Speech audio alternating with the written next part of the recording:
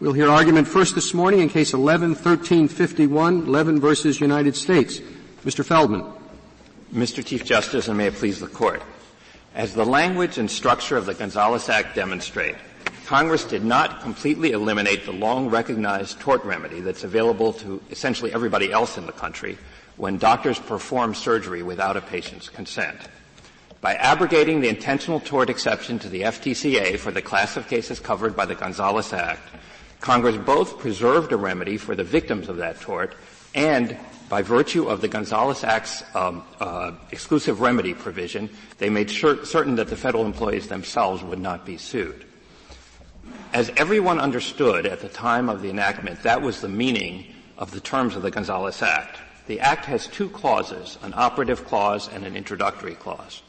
The operative clause says in simple declarative terms that the intentional tort exception to the Federal Tort Claims Act shall not apply to any cause of action arising out of a wrongful act or omission in the performance of medical functions. Feldman, but it says first, for purposes of this section. And as I understand your argument, those words don't count. In other words, you would interpret the statute the same way if the sentence started with the provisions of Section 2680H.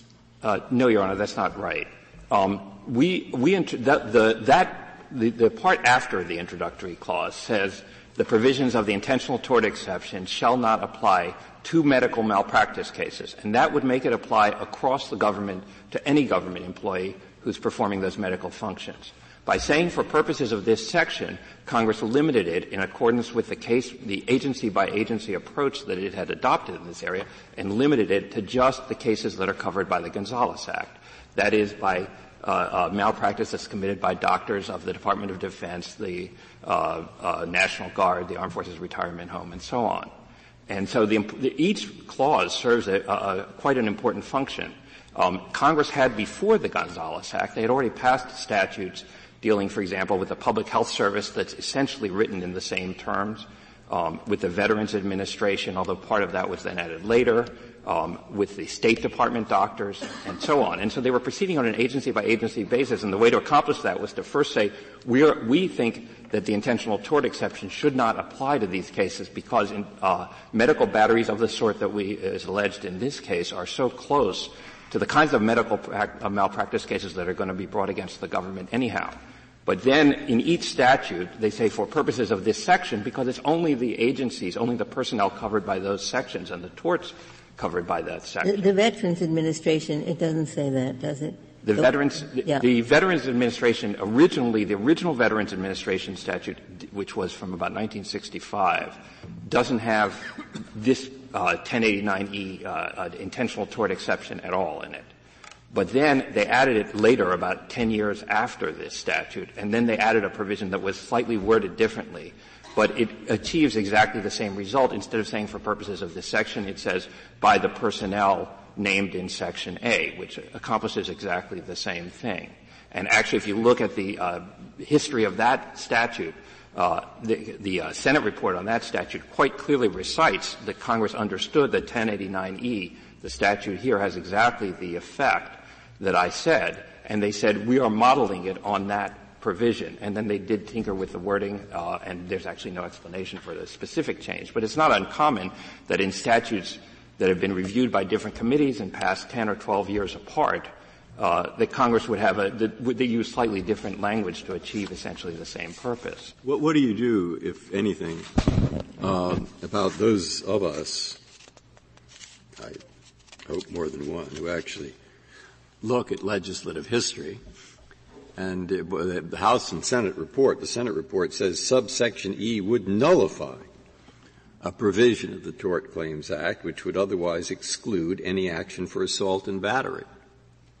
And then the House says about the same thing. So when I look at those two things, I think the purpose of this act was to do just exactly what the other side says. It was to get rid of assault and battery as an exception and say the government of the United States will pay for unlawful assault and batteries. That's what the two reports say, that's why they passed it.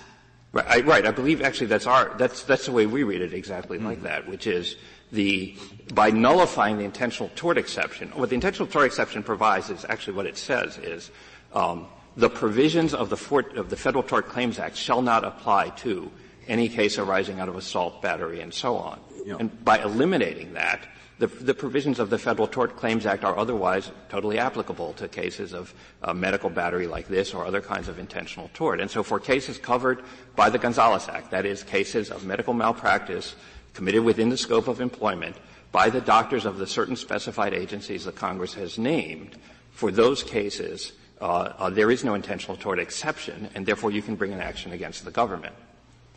I don't quite understand your answer to Justice Ginsburg for purposes of this section. What the section does is provide that the remedy against the United States is exclusive. But what the 1089E goes on to say is that the 2680H provision doesn't apply. So I don't see how that — I mean, the reference is to the exclusivity, not to the waiver of the limitation on intentional torts. Well, I don't think that that's right. I mean, I think for purposes of this section, you have to read it in context. And the fact is that the term 2680H of Title 28 doesn't appear elsewhere in the Gonzales Act. The only work that provision does in the law, the intentional tort exception, 2680H of Title 28, the only work that does is to make is in the Federal Tort Claims Act, is to make the Act inapplicable to those kinds of cases. So when they say in simple terms that shall not apply, all that could possibly mean is you eliminate that and then you have the Tort Claims Act how it is. And then what the for purposes of this section does is say, but we're not doing that across the board for every federal employee everywhere or even every medical malpractice case. We're just doing it for the claims that are covered, for the cases that are covered in this section for purposes of this section. And this section, if you look at A, then, which is the, basic exclusive remedy provision that, Your Honor mentioned, what A does is deal specifically with, medical malpractice committed by, doctors. One of the strongest arguments by your adversary has to do with the incongruity, between these claims and the Westfall ruling by this court. It's more a policy argument than a language argument, but how do you address the fact that we will be interpreting essentially two statutes that are almost identical but with different conclusions now, if we were to adopt your view? Right. I think there are a few reasons why the statutes have to be construed differently.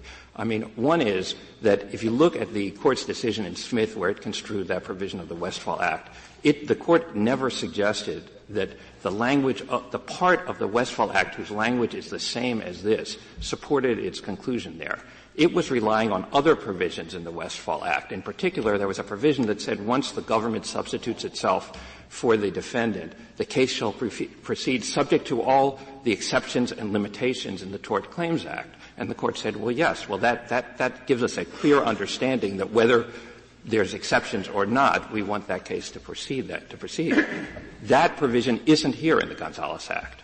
And there was another provision in the Westfall Act, in the Smith case, in the Westfall Act, that dealt with making a specific exception for Bivens cases. And again, that provision isn't here. And that why would Congress want to treat them differently?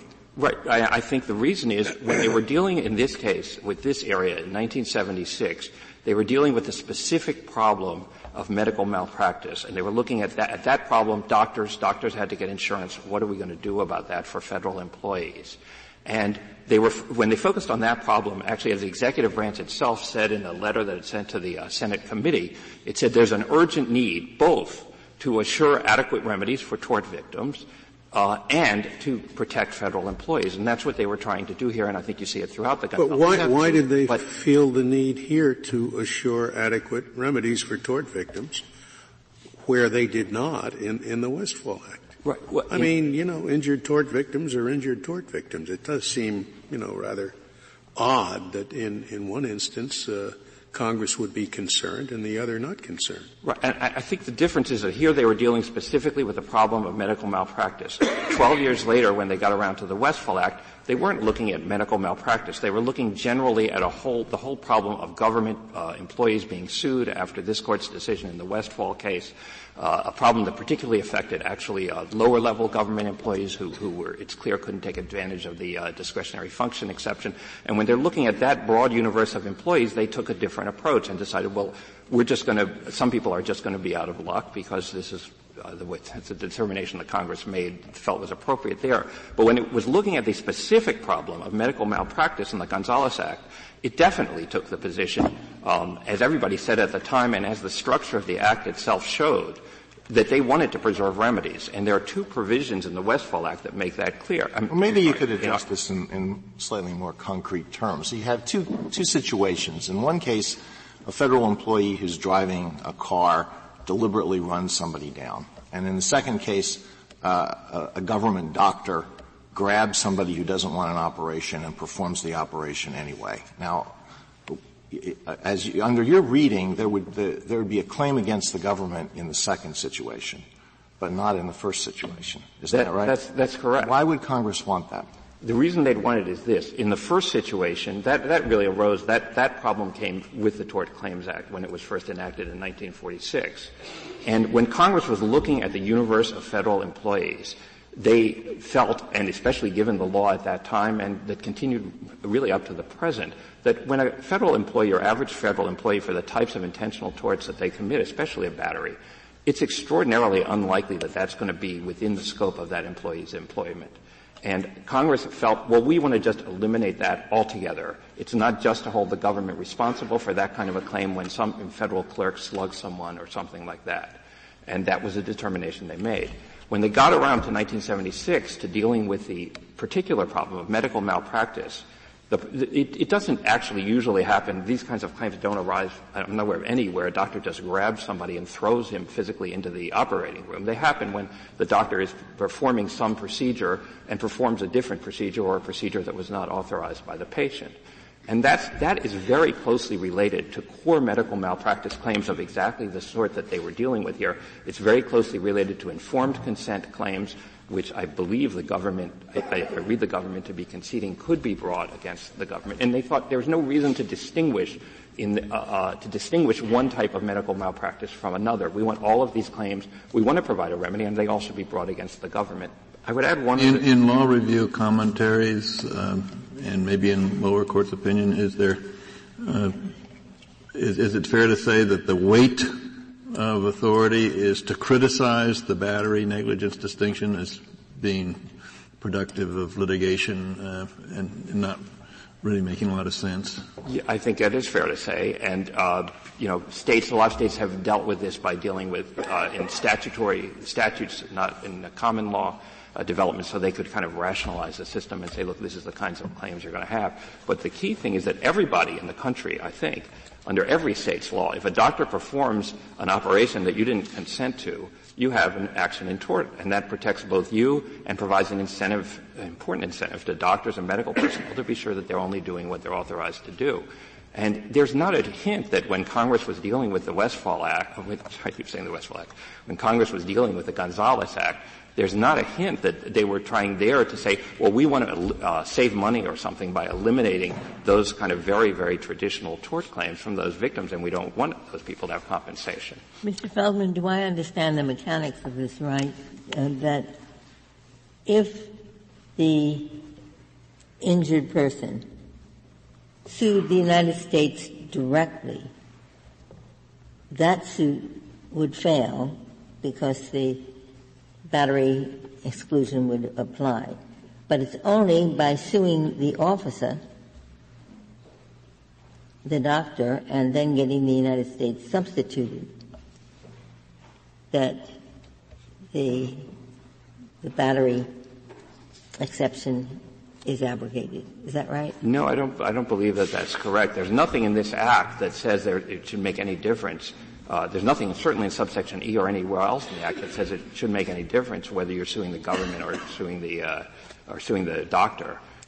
You sue the government. The government says, well, we have a defense that the intentional tort exception applies. You would say, no, it says here, for purposes of this section, the intentional tort exception does not apply. And what that means for purposes of this section is for claims that are covered by this Act, which is claims that are medical tort claims brought against personnel of the affected agencies who are acting within the scope of their employment. Are there any other tort claims besides the lack of consent battery claim at issue here that could be encompassed by the Intentional Tort Act as it relates to medical malpractice? Let's assume that it's not an operation but sexual behavior with a patient in their hospital room, something of that nature. Is that covered under the Gonzales Act as a claim against the United States? If it would be an assault or battery that was committed by within the scope of the professional's employment, then it would be. But it's always the question of whether it's within the scope of employment. And I think usually the case law, I think usually the cases are that a doctor who commits a sexual assault on a patient or something is not acting within, in the kind of circumstance that you're talking about, is not acting within the scope of employment. But that would be a case-by-case determination. There might be some kind of case where it would depend on the facts of the case. This exception you're talking about is regularly applied in the lower courts? In the lower courts, this determination is regularly made? The scope of employment determination is made every day, because that is applicable throughout in any kind of respondeat superior situation whenever the employer of the medical professional is sued and that kind of thing, or non-medical professional for that matter. That's when the government removes the case, it concedes that point, doesn't it, normally? Where a case is removed from state court, the government, the Attorney General, must certify that it was within the scope of employment, no? That's correct. That's correct. And that is actually one of two of the key provisions of the Act that kind of make it very clear that what Congress was trying to do was preserve remedies, because in that very provision, after it talks about removing when the Attorney General has certified this within the scope of employment, it says the case can be remanded if the removed case is one such that no remedy against the United States is available. And what that shows is that Congress knew that there would be actions that would continue to be brought against doctors, and they actually wanted to provide for that right there and say those should be remanded to state court, and then they'll proceed against the doctor in state court. Now, then there's so that there would. What would that case where no action against the United States is available? That would be a case, for example, of not by reason of the battery. No, it wouldn't be. If Congress didn't have this provision in the statute, it would have been by reason. Yes. Another one would be a foreign tort, which is also another exception under the Tort Claims Act, a discretionary function case, and there are some in the medical context, or one of the other exceptions. All of those exception cases, they go on, and Congress could have closed all of them down. And in fact, if Congress was worried that there would be really, if their sole purpose here was to say we don't want any actions to be brought against federal employees, they could have just said we don't want any actions to be brought against federal employees. But instead, they're providing for what happens and for the continuation of the action against the doctor. Now, the government has an alternative interpretation, and I know you think it's wrong, but would you go further and say that it's not a plausible interpretation? I would. I think that because when the courts used a number of different formulations to talk about that, I think you're referring to the kind of strict construction rule that applies to waivers of sovereign immunity, which we don't think is applicable here. But even where that rule does apply, really the question is it a reasonable degree of clarity that Congress intended to waive immunity? Is it, as the Court has said, is it clearly discernible from a fair reading of the statute that they intended to waive? And it has to be clear, and I think it is clear here. That was what everybody at the time of the statute thought. It's what the government itself thought up through the time of the Smith case. What was the interpretation adopted by the district court and by the Ninth Circuit? But you still say it's implausible. I think so. I would add that I'm not here to defend the Ninth Circuit's judgment, but I would add that they had a pro se litigant before them, and I don't think they had access to the full degree of presentation that they might have had if it had been more fully developed. But I do think that when the court is making that determination of what's clearly discernible from a fair reading of the statute, the court has also made it clear, though, that what you don't do is take each word in the statute and say, we're going to take the most pro-government meaning of this word, and then you add them all together. What you do is you look at the statute as a whole, you look at the context of the statute, you look at the structure of the statute, and then you say what is plausible, what is clearly discernible from a fair reading. Mr. Feldman, when the Westfall Act, which doesn't abrogate the intentional tort provision, when that was passed, was there any reason why Congress kept these 5 or 6 separate acts like the Gonzales Act, instead of saying, well, we did this piecemeal for particular agencies, now we're dealing with federal employees across the board, so there's no reason why we should have these 5 or 6 that go another way? Well, I can give you the answer that the government gave in its brief in Smith, which is the Gonzales Act and the other 4 or 5 statutes continue to serve at least two vital functions. And one is specifically this, that they eliminate the intentional tort exception and therefore allow relief for victims of intentional tort in this medical malpractice context, just like victims of other kinds of malpractice. The other thing is there are some cases, for instance, foreign torts, where there's another provision of the Gonzales Act, 1089F, that provides for indemnifying or holding harmless doctors when judgments are against them when there's a foreign tort, when the doctor has been detailed to a non-federal agency, or if the circumstances are such as are likely to preclude a remedy under the Tort Claims Act. So again, Congress in that provision remains important because there could be a foreign judgment against the doctor or something even after the Westfall Act. And that gives the authority to reimburse the doctor if the agency determines that's appropriate. But that provision also shows that Congress intended to preserve remedies here, because it would have made no sense for Congress to say, we want to provide for the indemnification or reimbursement of the doctor, if what they really were trying to do was eliminate all the cases against doctors. Mr. Feldman, Justice, it's right on the same thing. So that provision ends. And I'm strengthening your last point. That provision ends if the circumstances are such as are likely to preclude the remedies of third persons against the United States, described in Section 1346B of Title 28. That clearly envisions that in the ordinary case, those remedies against the United States would not be precluded.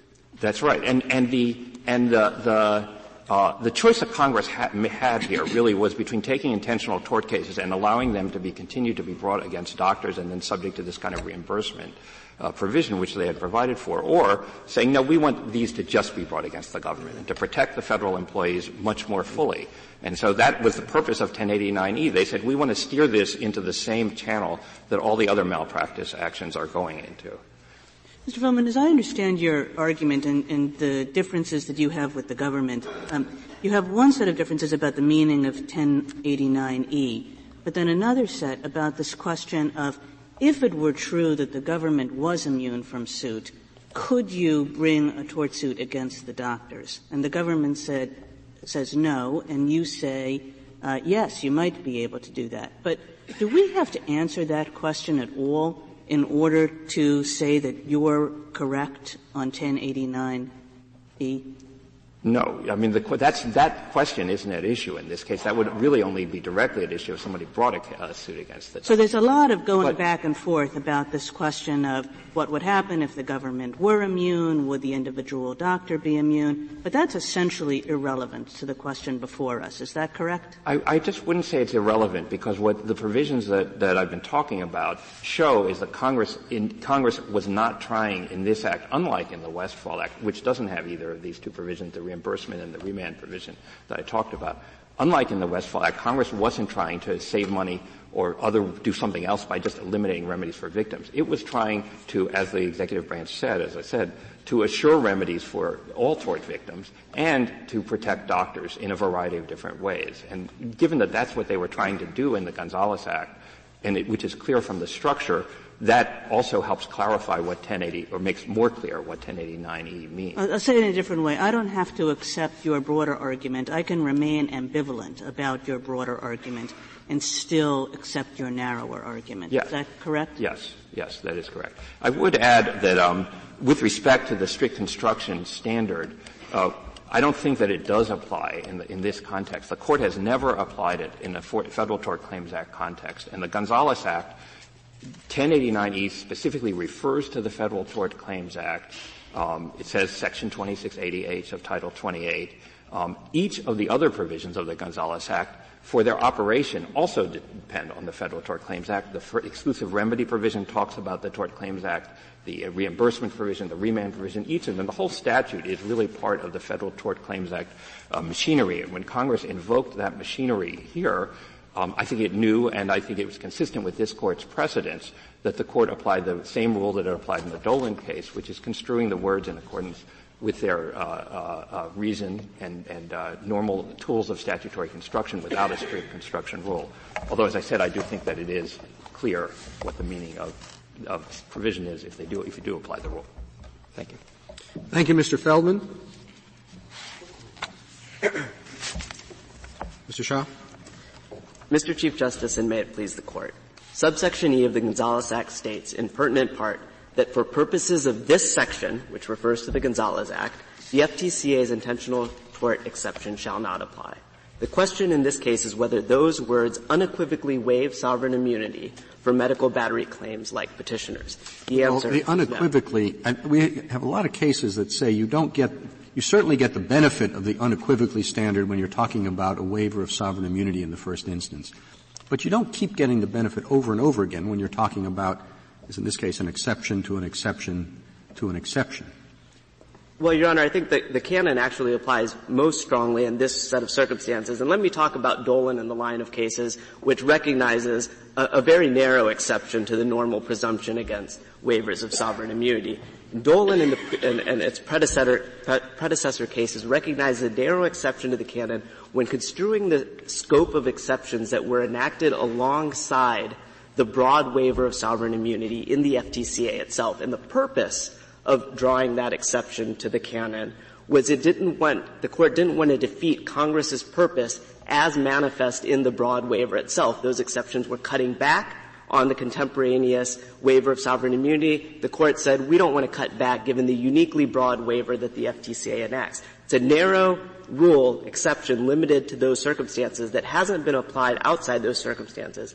Unlike those cases, this case is not construing the scope of an exception that was enacted alongside the FTCA that was trying to cut back on the waiver of sovereign immunity. To put it more concretely, on the day before the Gonzales Act was enacted, there was no question that sovereign immunity barred the type of claim at issue. That is, no one had any dispute that the FTCA's baseline of sovereign immunity applied and would have blocked this claim. The question is that was because at that point there was an exception to the exception of sovereign immunity.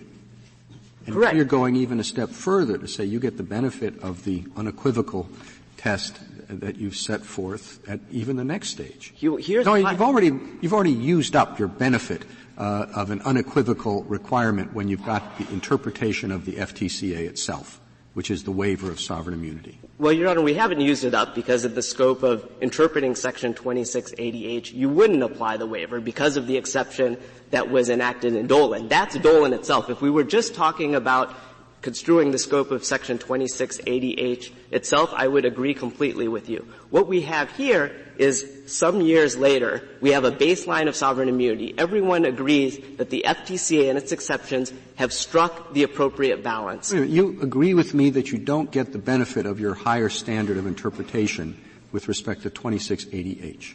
With respect to the terms of 2680H as enacted at that time. But then the heightened standard of review sort of resurrects again when you get to considering an exception to 2680H. The reason, Your Honor, is that you have a baseline of sovereign immunity.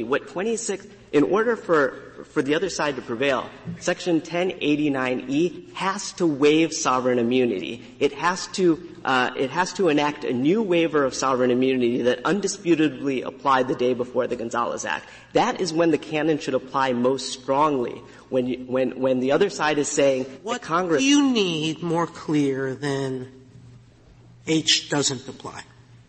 Well, Your Honor, I mean, I don't know how much clearer Congress has to get than to say it's nullified. Sure. What more does it have to say? The exception doesn't apply, and then what's left? Your Honor, if all it said is that the intentional tort exception does not apply, I would agree with you that that would be enough, and that's exactly what Congress said in the 1988. It didn't want to say it shall not apply for everything. It didn't want to eliminate the intentional tort exception for everybody. Well, right? It only wanted to eliminate it for the people covered by the Gonzales Act. That may well be true, and Congress, when it enacted the 1988 VA Act, did it in the most direct way. It said the intentional tort exception shall not apply with respect to personnel employed by the VA. It might have said that, but if it wanted to be more parsimonious in its language, it could simply say for purposes of this section. Well, which section applies only to these particular individuals. Justice Scalia, I think it might be helpful to take a step back. We had 4 statutes starting in 1965, then 1976. Gonzales Act was part of that chain. All 4 statutes in this relevant subsection, the analog to subsection E here, said for purposes of this section, the intentional tort exception shall not apply. Then we get to 1988, the last one in the line, which is the VA amendment. It changes that language. It eliminates that opening proviso for purposes of this section. The legislative history accompanying it says, look, we want to allow intentional tort remedies for veterans. It does so. The only reason I can conceive of that Congress would have done it is because it didn't think that the prior 4 model statutes did it clearly enough. And I think that is the reason. And if we were in a normal statutory, it was a different Congress. They don't always use the same language. Come on. Well, Your Honor, they use the identical language. You're lucky they even remember the earlier statutes. Well, Your Honor, they use the identical language in every other provision of that statute. They made an affirmative decision to change the language of subsection E. Now, if this were an ordinary, what do you do with Justice Breyer's point, or with your adversary's point? I know you'll tell us don't look at the congressional record, because it suits you right now, because when it doesn't, you point to it extensively. But what do you do with the Veterans Act record that says we are modeling ourselves after the Gonzales Act, including its nullification of the intentional tort? Well, Your Honor, it said the first part. It did not say the second part. There is nothing in that legislative history that says it thought 1089E nullified the intentional tort exception. It says it's patterned after the Gonzales Act, and then it changed the main language, the opening proviso of that provision. Now, if this were an ordinary case of statutory interpretation, this Court would have to figure out whether by changing that language, did Congress just want to tinker with the language to clarify its intent? Did it intend to have a dispositive change by making that change in language? But this is not an ordinary case. Well, listen, I don't much care about legislative history, but if I did, I wouldn't think that you would say it is patterned after another act where you change a very basic provision, whether suit can be brought against the United States or not. Well, Your Honor, it is. I mean, that's sort of rudimentary and fundamental to it. It doesn't seem to me they would say it's patterned after it. But, I don't care. Well, Your Honor, it is patterned in the sense it does use the operative language. It takes out the key opening proviso, which is the entire dispute in this case. But legislative history, while it might be important if this were a normal statutory interpretation case, this Court has said time and time again, you cannot look to legislative history to supply an unequivocal waiver that is not present in the text itself. Well, let's go back to the text then, Mr. Shah. As I understand your argument, it goes something like this. This provision is there to prevent people from drawing a mistaken inference. And the inference would be that the doctors were liable because the government was not. Now, there are 1,000 ways to do that pretty clearly. You could just say, irrespective of whether the government is liable, the doctors are not, or some such thing. But instead, what Congress did was it enacted a kind of let's pretend provision, right? Let's pretend that the government is liable. So then the inference won't arise. Now, that has to be not just not the best way of achieving Congress's objective. It has to be the worst, right? Because then you're raising the inference that, in fact, the government is liable. Why would Congress have wanted to do that? Well, Your Honor, I agree with you. Congress could have written this provision in a different way, in more clear ways. But I think I'm saying something more than that. It could not have written it in a worse way. Well, I would disagree with that, but let me take a step back here on sort of the landscape in which subsection E was enacted. Both sides agree that without subsection E, covered medical personnel would have faced the risk of personal liability for medical battery claims. Both sides also agree that subsection E was enacted to obviate that risk and, in fact, successfully does so under either side's construction. Everyone agrees on that. The dispute here is whether Congress accomplished that objective by A, assuming the existence of an available tort remedy for purposes of the Gonzales Act's conferral of immunity, as the text of the provision suggests, or instead whether it takes the substantial further step of actually amending the FTCA, which is a entirely separate statute, and thereby provide a remedy against the United States. The latter construction I don't think is unmistakably correct. It's not unavoidable. And because of that, the unequivocal waiver requirement favors the government. Your view in general, I'm picking up from, I find Justice Scalia's hypothetical interpretations of legislative history very useful. I'm sorry. But I'm Thank you, dear colleague. Yes, I appreciate that. The thing, I mean, where we are in this, it strikes, we have a statute, 1089 basically, and it says you can sue the government for the tort of an employee. I'm oversimplifying, so. And we should interpret that narrowly. Okay? We should interpret that absolutely has to be definite. And it is pretty definite. Now what we have is an exception to that. And the exception is an exception for battery. But not battery. Can't sue the United States for battery. And we're supposed to interpret that, I guess, as broadly as possible. If you have a plausible argument that it could be broader, you get it. As long as it's plausible. Then what we have, because after all, after these two things, you can still sue the person who hit you over the head. You can go sue him in a state court, can't you? Now we bring a new act there. And this new act says we're going to have a little exception to the exception. Right? And we're supposed to interpret that one, I guess, as narrowly as possible.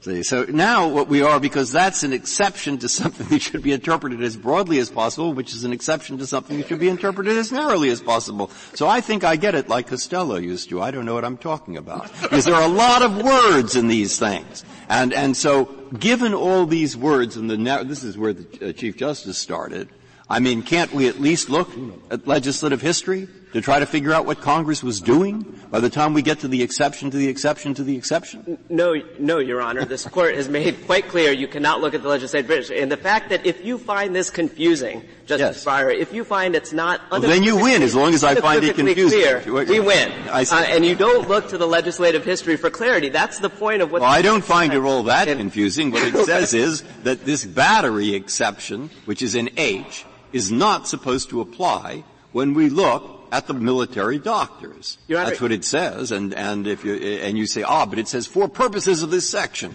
Okay. I look at for purposes of this section, and the purposes of this section, the very first whole sentence, has to do with 1089. And it has to do with the scope. It has to do with the general waiver.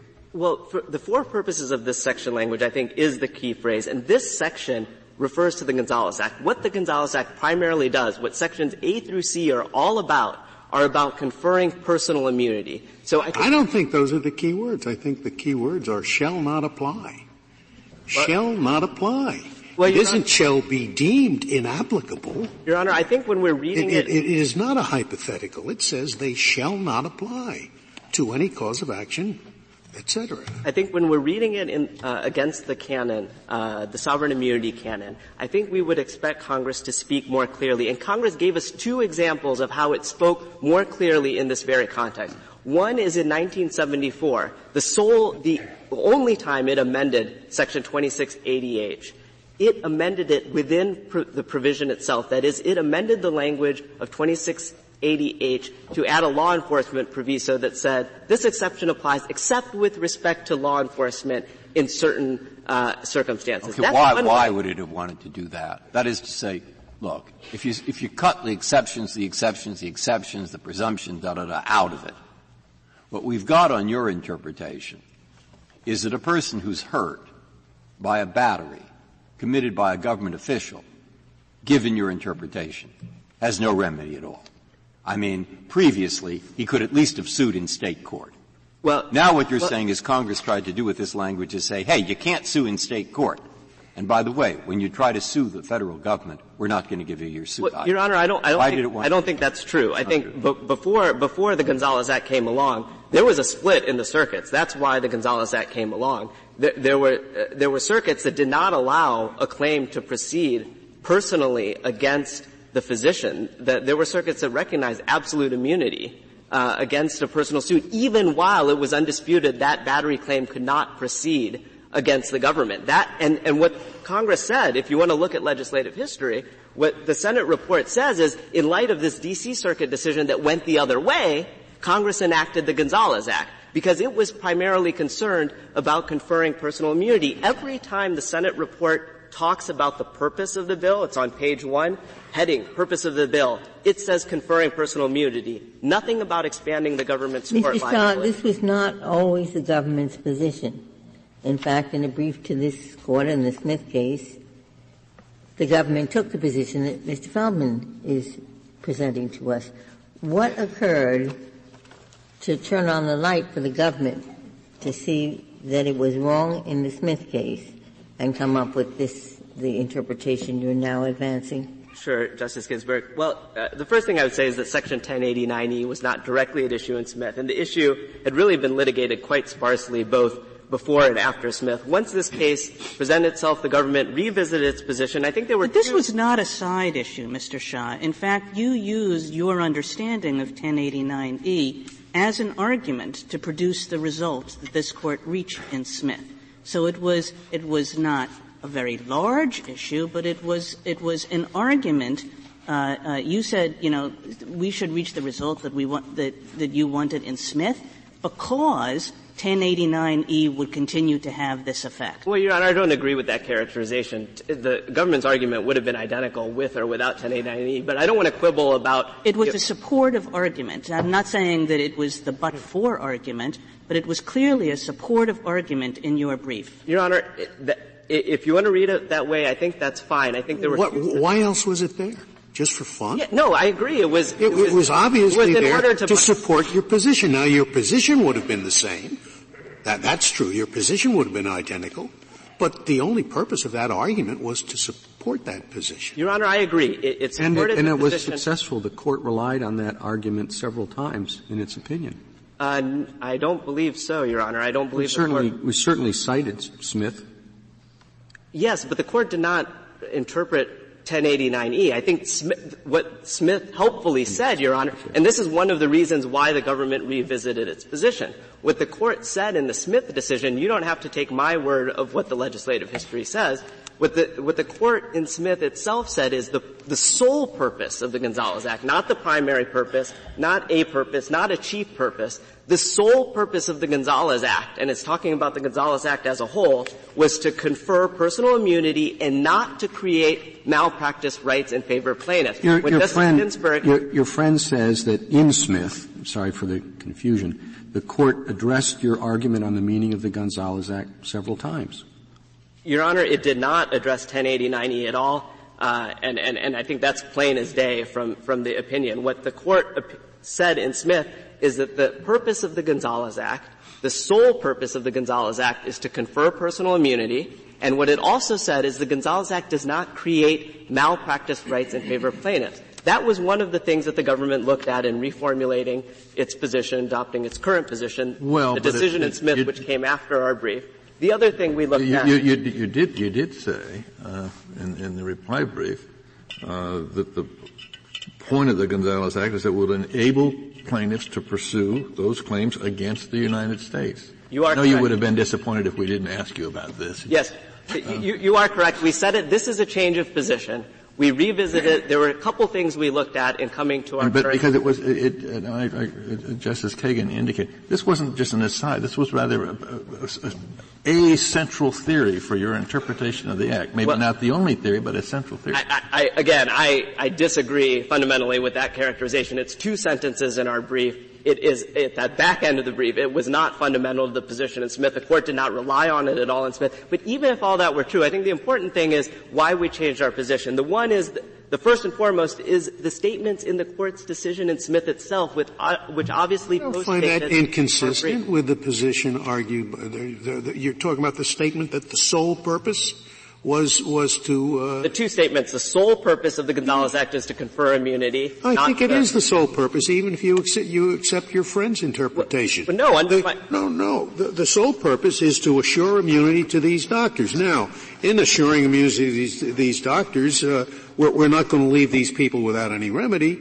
and so we allow them a remedy against the United States. That's subsidiary to the sole purpose of the Act. Sure, the sole purpose is to help these doctors.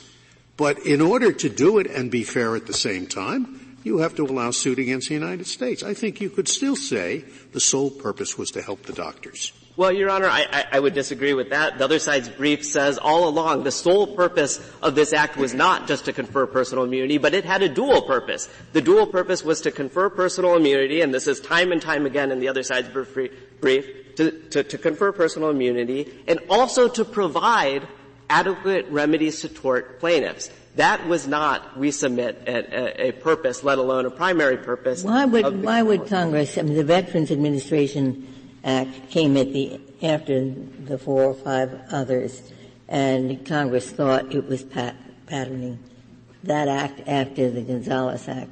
Why would Congress want to provide this battery remedy if a Veterans Administration medical person messed up, but not if it was an armed service doctor?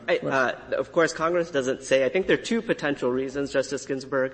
One might be this, as this Court has recognized, the special solicitude that Congress pays veterans, and it may have wanted to open up remedies to veterans that were unavailable to others. I think the second potential reason is a defense side reason. The defendants in Veterans Act cases are civilian Veterans Administration employees. In a Gonzales Act case, by and large, the defendants are going to be active military personnel. Congress is often hesitant to expand judicial remedies against active military personnel because the risk it poses to interfering with military function and order. So I think those are two reasons why Congress may have decided to change course in the Veterans Act in 1988 after it had 4 provisions that said exactly the same thing using the 4 purposes of this Act provision. It changed it, and it must have changed it for a reason. 2 potential reasons are to change the result, which, of course, under which the government would win, or because it thought it needed to speak more clearly in order to waive sovereign immunity, and under the presumption against sovereign immunity waivers, the government would also prevail. Mr. Shah, your basic theory of the case, which is that in order to make absolutely certain that everyone gets the benefit of the intentional tort exception, both the government and individual doctors, in order to make that absolutely clear, Congress writes a provision saying that the intentional tort exception shall not apply. Now, the position, I have to say, seems to refute itself. If Congress wanted to make absolutely clear that the intentional tort exception would apply, it wouldn't have written a provision saying that it doesn't apply. Well, the provision that you described, Justice Kagan, is not this provision. It's the 1988 Veterans Act Amendment, which says the intentional tort exception shall not apply. This provision says, for purposes of this section, that is, for purposes of the Gonzales Act's conferral of immunity in subsection A, that the intentional tort exception shall not apply. Now, sometimes when Congress uses the 4 purposes of this section formulation, sometimes it uses words like assume that or consider that as cited in the other side's brief in footnote 4 on page 18. However, other times when it uses for purposes of this section, even though it intends somewhat of a counterfactual inquiry, it eliminates those verbs. In Title 10 itself, Section 10 U.S.C. 335 says, for purposes of this section, the exact language is, for purposes of this chapter, the term state includes Guam and the Virgin Islands. Now, there's no dispute that Congress was not trying to add Guam and the Virgin Islands as the 51st and 52nd states of the Union. What it meant is, when applying the provisions of this section, treat Guam and the Virgin Islands as if they are states. Are you finished there? Yes, Your Honor. Would you go back for a minute to think before this act was passed, the Gonzales Act, and think of the millions of government employees, and they are in different parts of the country, and some of them commit batteries. Now, you told me before that where an injured person, or a plaintiff, sues a government employee, and they sue under state tort law, and they say, this government employee committed a battery, okay, in the course of duty. You say there was an immunity there. Where did the immunity come from? It was a common law absolute immunity. One case is the Martinez v. Yes, I mean, what was the theory of it?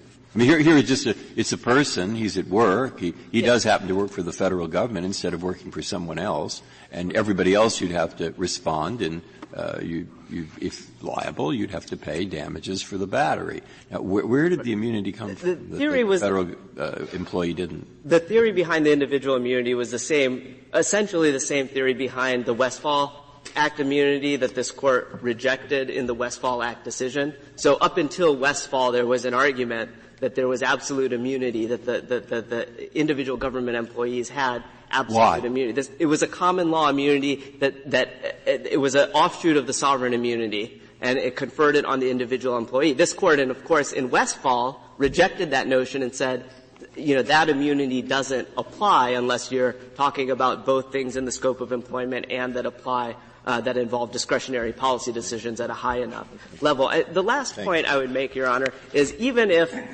you believed, and I think you do, that the text were more naturally read to favor petitioner, that is not enough. And I think you can look at this Court's decision in Nordic Village. The statutory provision in that case made certain bankruptcy court determinations binding on the government, notwithstanding any assertion of sovereign immunity. The relevant language is reproduced in footnote 10 on page 41 of our brief. That language, notwithstanding any certain assertion of sovereign immunity, sounds awfully like a waiver of sovereign immunity. It seems pretty explicit. But what this Court said in applying the unequivocal waiver requirement, in finding that there was no waiver of sovereign immunity despite that very explicit language, was that the statute nonetheless performed a significant function. Here the same is true. Section 1089E, though not authorizing monetary relief, still undisputably performs a function here. It performs a function of securing the personal immunity conferred by Section 1089A, that is, for purposes of the Gonzales Act. The conferral of immunity under Section 1089A, just as in Nordic Village, that is enough to construe the statute against a waiver of sovereign immunity. So you want us to decide the case with the unequivocal question before us. In other words, deciding whether that benefit to the government applies in this type of case. It seems to me to be you're really upping the ante here, and it may well, I have no idea why the government took the opposite position below, but that's putting a lot more at stake in this case than the particular statutory provision. Well, Your Honor, there are four courts that have decided, conclusively spoken, to my knowledge, four courts in the history that have interpreted this provision, Section 1089E. All have come out in the government's favor. There were two district court decisions before the Smith case. Both came out in the government's favor. The only two decisions I'm aware of are the two decisions in this case, conclusively interpreting 1089E. The district court and the Court of Appeals. Both courts in this case relied on the unequivocal waiver requirement, and I think that it's not a stretch at all to apply the unequivocal waiver canon here. In fact, this case is far afield from Dolan. It would be a substantial expansion of the narrow exception in Dolan to say that the unequivocal waiver requirement didn't apply. There was no dispute that sovereign immunity applied the day before the Gonzales Act was enacted. So the only question is whether the Gonzales Act enacts a new a waiver of sovereign immunity. That is the type of situation in which the canon applies most strongly. And Congress did it in a separate statute. Again, in Dolan, we were interpreting provisions that everyone agreed were part and parcel of the FTCA that altered the balance of sovereign immunity. Here, the question is whether it even affects or amends the FTCA in the first place, whether it means to affect the sovereign immunity balance in the first place. That's an especially strong case in which we would want an unequivocal waiver. Mr. Schall, does it make any sense to distinguish between a medical malpractice, negligence, and this unconsented operation? To split those two and say the government is liable for malpractice, but not for this unconsented action. Your Honor, I think it makes a lot of sense, and here's why. When Congress enacted the intentional tort exception itself in 1946, one of the principal reasons it did that was because intentional tort claims are sometimes easier to allege but more difficult to disprove. That is particularly true with respect to these sort of lack of consent claims where you have a patient who has signed consent forms, agreed to a surgery, and says, and the facts of this case I think are illustrative, says right before the anesthesia kicked in, I said I don't want the procedure anymore. Now, here the government was successful in winning on summary judgment dismissal of the actual medical negligence claim that the doctor's standard of care doctor's care didn't meet the standard of care. Government won summary judgment on that because there was no evidence, no expert testimony that supported petitioner's claim. But his claim that I said no right before the anesthesia kicked in survived summary judgment, and I think it was correct to survive summary judgment. But the problem is that survived summary judgment, even though the deposition testimony, as pointed out in the government's brief, everyone else in the operating room, including the doctor, said that this patient did not so object. It just Mr. shows Shaw, that these claims. Could I ask you why, if your interpretation is correct, subsection E did not read not for purposes of this section, but rather for purposes of subsection A.